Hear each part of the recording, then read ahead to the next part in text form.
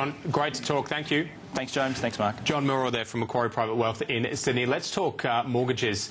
We're joined from our Sydney CBD studio by RateCity financial analyst Peter Arnold. Peter, look, thanks very much for your patience today. They've cut down to 2%. One of the big questions now is going to be, do the banks who have really cut their own offerings in terms of mortgage rates very, very low, do they follow suit, or do you think there's going to be a reluctance out there? I think we're going to have an interesting situation over the next week. Last rate cut back in Feb, we saw the major banks pass on either in full or above the RBA. We've also got a lot of smaller players who are fighting very aggressively, some as low as 4.19 this morning. We'll wake up and tomorrow that'll start with a 3. Goodness. But with the major banks, we know that APRA's on their case. They're trying to curb investment lending, and how they'll manage that side of things will be one to watch play out. How competitive? Give us an idea of how competitive the space is at the moment in terms of residential mortgage lending. We are seeing a lot of lenders competing very fiercely for those low rates. So we're seeing, as I said, 4.19 as a start. So about 5 lenders in the 4.2 to 4.3. But what we do see is there's a big variation between just being on an average rate and being on one of those hot rates. So if you were to switch from the average rate to the lowest rates, you're looking at 3 RBA cuts.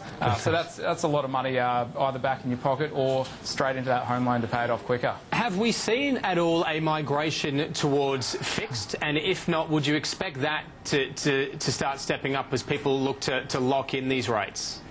Fixed rates are quite popular, and that's actually where the lowest rates are at the moment. We're seeing quite a few lenders with fixed rates starting with a 3, around 3.7. That'll probably go a little bit lower, but they've already been pricing in a bit of a rate cut.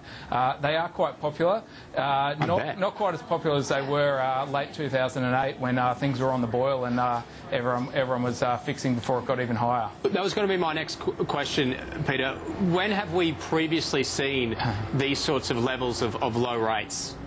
So these are historic low rates. So home loan rates starting with a 3, that's not something we've seen in recent history. It is very low. It's been low for quite a while now. Rates more than were around double this about 7 years ago. We've also seen since 2011 when the cuts started, we're seeing a typical variable rate mortgage, say $300,000 over 30 years. The repayments on that are around $500 cheaper than they were after this rate cut's priced in. So we're seeing very low repayments. It's going to be one to watch with the property market. Absolutely. The February cut definitely spurred things on. So great time to be paying down your debt, getting ahead on your mortgage, but think twice if you're loading up on debt because at some point rates will go up. Peter Arnold, look, really appreciate it. Thank you.